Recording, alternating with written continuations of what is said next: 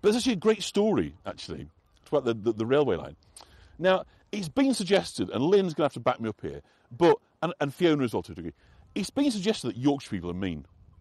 And I don't know where that came from, but I think it's a most undeserved. Or perhaps it's slightly deserved. Mick's laughing at that. And amongst the legions of meanness, farmers right at the top, right? If you want to find frugal penny pinching, go find a farmer. I don't know what this is. I'm just coming over to have a look. It's someone's putting in 2,000, a bit of a sculpture. So I'll just bring it up over here. So of course. No northern people are mean, absolutely. We're generous in spirit, if not necessarily in wealth. I think that's a good way of putting it. So anyway, there was a story of a chap who's known around this part as Headless Bert. It's a great name, right? And he was such a tightwad, this guy. It's said, right, this is the story, that he stole his dentures from a corpse, which I think even by frugal standards is going some, right? Most people would definitely kind of draw the line at at removing someone else's teeth from their, I suppose he didn't need them anymore. I suppose you can put it that way, but not as recycling. But, nonetheless, I think for most of us, that is really a step too far in kind of frugality. But one thing he did like to do was he'd go for a pint. And every Friday, he'd walk up from his farmstead up the coast towards Whitby to go to the pub, the Windmill Inn. It's about a 5-mile walk, and he would walk along the railway line, so he could basically sort of find his way kind of direct. And whatever money he had, he was going to spend it in the pub. So anyway, one night, goes to the pub, as usual, Friday night, has a few drinks, well, there's a lot of drinks actually, he's roaring drunk. And so he's walking home, he's stumbling, and he trips over a stone, right? And apparently, in falling forward, he spits his dentures out. So, of course, he's looking for his dentures now. But, he's drunk, it's dark, there's no lighting, he's kind of feeling around for them. And at some point, obviously, he's now flat down, the alcohol just takes over, and he falls asleep. It's a rather unfortunate place, as you'd imagine, to fall asleep. Because, predictably, when he does wake, it's with a train on top of him. So he also doesn't wait for long. And he loses his head.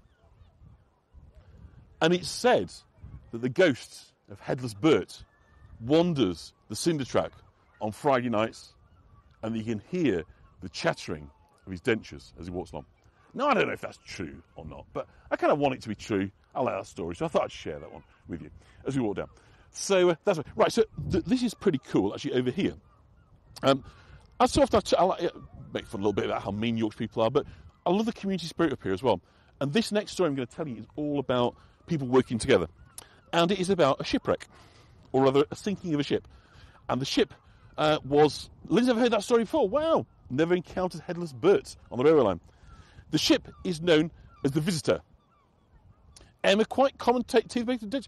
Emma, you know far too much on this subject. I don't know where you picked up that knowledge, but I'm going to take it that that's the case. So, this is the plaque of the rescue of the Visitor. And this story, on the 18th of January, 1881. So it runs ashore at Robin Hood's Bay. But unfortunately, this boat, right, there was no local boat that could be launched because of the storm. And so, basically, in order to save the crew, they needed a lifeboat. But the nearest lifeboat was over at Whitby. And of course, so it's in this bay here. Whitby, of course, is 6 miles away. So they decide, there was a Headless Bert in Harry Potter. I think that's where they got the answer. I'm pretty sure there was anyway. But certainly something along those lines. So what they decided to do was they have to bring the lifeboat 6 miles overland. The only trouble was there was 7-foot snowdrifts. It's in the middle of winter. It was the 18th of January in 1881. And so it took 200 people to clear the way. Have you? Was it good? Meal in the cafe. 200 men working together on this dark winter's night. And they managed to manhandle and carry the boat 6 miles across the headland. I'm just going to cross over and try not to get run over in the process. It's a bit quieter than it was earlier, but nonetheless, it's still pretty... Oh, good. I'm glad you've got the map, so that's good. But as you're going to see as we walk down, this is a nice view actually from me, I'll just give us a second here. So as we walk down, the obviously it winds and it tapers and it goes in and out. And so they had to demolish buildings, take out walls. It's like a wrecking crew going to clear a path.